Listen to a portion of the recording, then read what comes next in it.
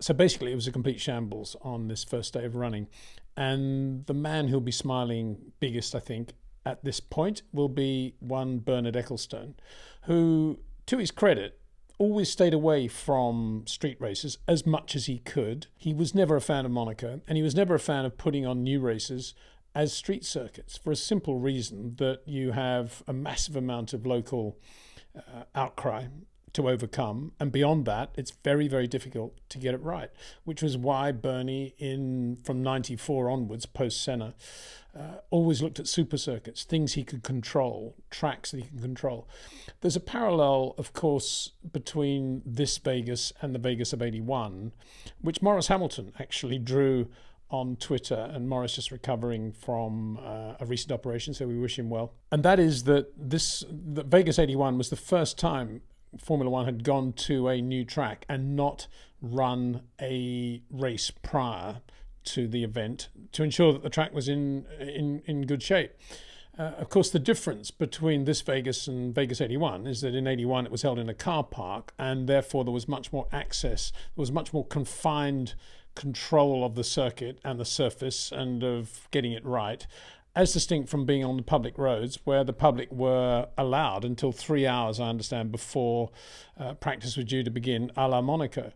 And that is the problem, of course, getting the track perfect in that situation, which is why, to come back to my original point, why Bernie always stayed away, whenever possible, from street races.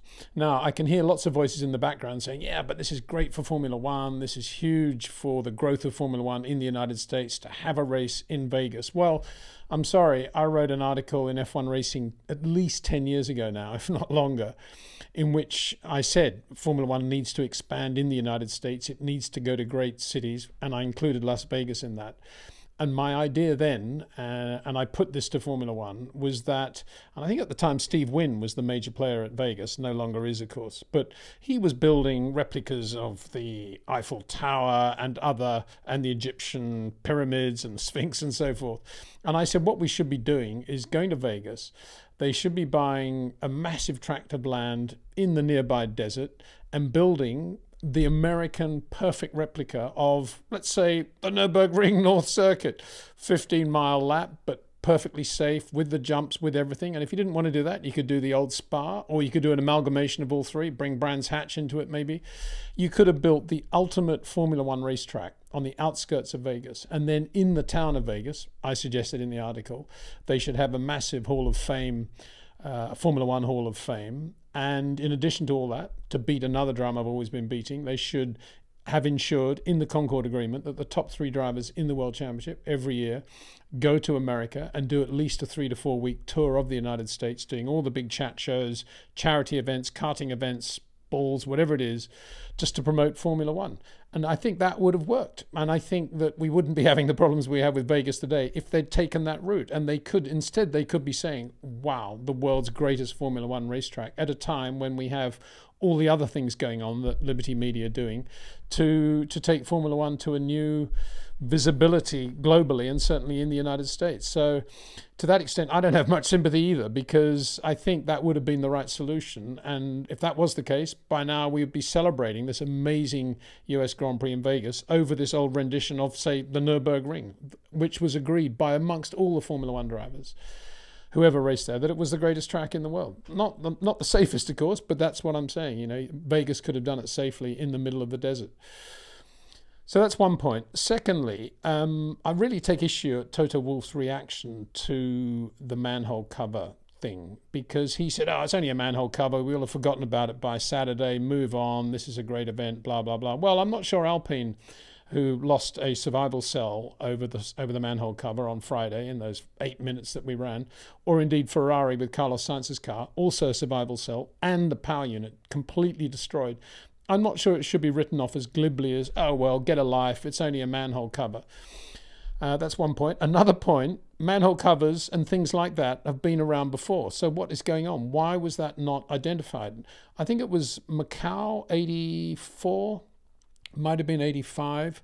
I think it was Claudio Langes, the Italian driver, going up the hill after turn 2, had a manhole cover come up underneath his I don't know, I guess it was a Dallara of some sort. I think it was. Anyway, it tore the bottom out of the car. And he was actually injured in that, quite badly injured. And that was one thing that we should have learnt from. Secondly, I recall all they weren't manhole covers, but they were sort of storm grates in China when we first raced in Shanghai. So you would imagine things like manhole covers around Vegas when the roads are open to the public, you would imagine they would have been absolutely on top of that, instead of which they weren't. And that's that to me is another example of why Bernie is correct in saying Formula One should stay away from street races wherever possible. And the next point I want to make is that the modern version of Monaco, of these street circuits taking a race to a city, is the Jeddah Vegas layout, all these long straights with a couple of corners. And this is where I think Max Verstappen is absolutely right. He's been obviously completely misquoted, and all these quotes have been taken out of context, because he said at one point it's 99% show, 1% race. Of course, what he really means by that, I think, is that it's a dumb circuit. There aren't many corners in which you can be a racing driver. It's just all straights. And that, of course, brings into focus another polarization in Formula One, which is Max on the one hand saying, I like getting on with the job and doing my job. I don't want to get involved with all this other stuff. It's completely over the top. And then you got Lewis Hamilton saying, oh no, I love it all. This is great for Formula One. It's growing the business. Everything's bigger and better.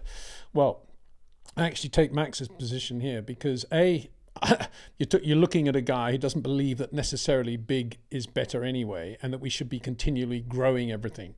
That's the first thing. This is a cliche that's come into modern society that I think is actually quite detrimental in many ways. Rather than continuing to do things very well and honing and refining, we're under this constant pressure. Sell up, make it big, move on. Got to be good for the business. Grow. Grow's become a misused word, I think, in many ways. That's one point. Secondly, it brings into focus also where we're going with Formula One. And obviously Liberty have taken the profile of Formula One to a completely new audience, which tends to want to watch things behind the scenes rather than the actual racing, which of course is a problem. In terms of the real money comes in from the TV coverage of the actual racing. And then beyond that, what is a good show? Lewis Hamilton on the one hand is saying, oh, I'm sure Vegas will produce some good racing. Well, I'm sure it'll produce a lot of overtakes because it's got a lot of straights and we're using 2 DRS zones. On the other side of the coin, is it actually a great racing circuit for racing drivers? Answer no. There aren't many good corners there. There aren't any medium high-speed corners. It's all sort of twiddly bits adjoining long straights, as Max Verstappen said. And I totally sympathise with a racing driver taking that view. And I think all credit to Max as the world champion that he's prepared to say that against the mainstream. I think he's absolutely correct. And again, to come back to my point, I think this could have been done correctly if they'd built the ultimate circuit with great corners out in the desert somewhere where there's lots of room, where they could have had runoff area and made it safe to 2023 standards and not cram it all into a public road setup, which inevitably involves long straights because it's even more complicated trying to put in corners and barriers for corners. Having said that, I think there's a final issue that needs to be highlighted, and that is the safety issue. As regular viewers of this channel will know, my big thing is how dangerous speed differential is. And I've always said that the straights are just as dangerous, potentially, as the corners on any given circuit. Partly because there's such high speed, and partly because we take the straights for granted and we very rarely build in any sort of runoff area on the straights. It's just assumed that the cars will be down the straight, nothing will happen. Well, as we saw, what was it, just over a year ago now, Lance Stroll is quite capable. He's a Formula One driver, quite capable of driving into Fernando Alonso on the straight in Austin and causing a massive shunt. Luckily, nobody was injured on that occasion. But I would like everyone to cast their minds back to Melbourne 2001, when a marshal, Graham Beveridge, was killed due to a contact on the straight between Ralf Schumacher and Jacques Villeneuve. They were flat out. When Jacques hit the wall, he was absolutely flat out in top gear. And that was partly because Ralph had braked a bit earlier than he had on the previous lap and ran into the back of him. But it was an accident on the straight, and a marshal was killed. And I still say, 2 cars touching on the straight above 300 kilometers an hour, you're looking at potentially an aircraft type accident. And I hate this trend towards street circuits with long straights, big DRS zones, encouraging speed differential, and nowhere to go if something goes wrong. And I think it's very wrong that we're going in that direction from a safety point of view. Now, all of that needs to be said in the context of Formula One is full of very good people, and on the ground, they will get this Vegas Grand Prix up and running in some sort of fashion. And the business side of things, I guess, will settle down, and the money possibly will be amortized over a 10-year period because it's real estate that Liberty have also invested in Vegas. But they could have saved themselves a lot of trouble, and they could have got the same net result, I think, if they just built a mega super circuit on the outskirts of the track, and it would have been safer.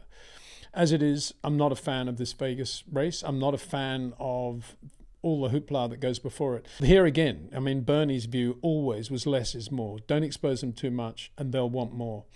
Obviously, Liberty's is completely the opposite end of the spectrum, and you've got to respect that. But here's Max saying, nah, it's too much, standing there like a zombie on a platform with the crowd shouting and screaming. He's had enough of it. And actually, to me, the way Formula One has always done it in the past, and this is, I go back, I love garlands, and I like drivers' parades, and I like the odd cocktail party where the drivers are invited, maybe on behalf of the sponsors these days or the circuit organizer.